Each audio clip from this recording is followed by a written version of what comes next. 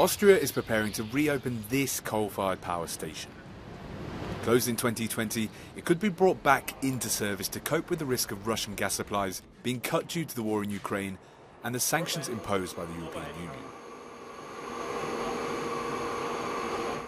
We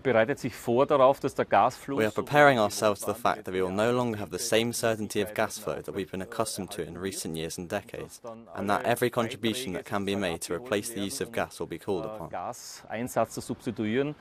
Coal is a particular possibility, let's put it that way, and could help reduce gas consumption.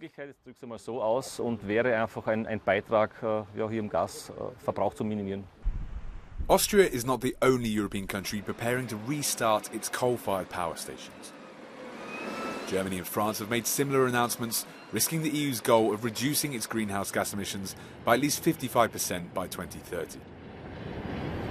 But the conflict in Ukraine and its economic and energy consequences are threatening the bloc's climate ambition. It is quite shocking that we are allowing ourselves to go backwards, to reopen power stations that are twice as polluting as gas power stations. We are allowing ourselves to do this rather than pleading for a reduction in consumption and pleading in a really very active way by carrying out public campaigns as we did in the past. For environmentalists, the war in Ukraine must not be used as an excuse to call the Green Pact into question. They say the opposite, in fact, that it should push member states to act more quickly. Despite the emerging climate gaps, though, EU countries will have to continue the transition if they're to meet their own commitments. Today's choices are likely to determine the extent of how fast that transition will need to go between now and 2030 in order to achieve carbon neutrality by the middle of the century.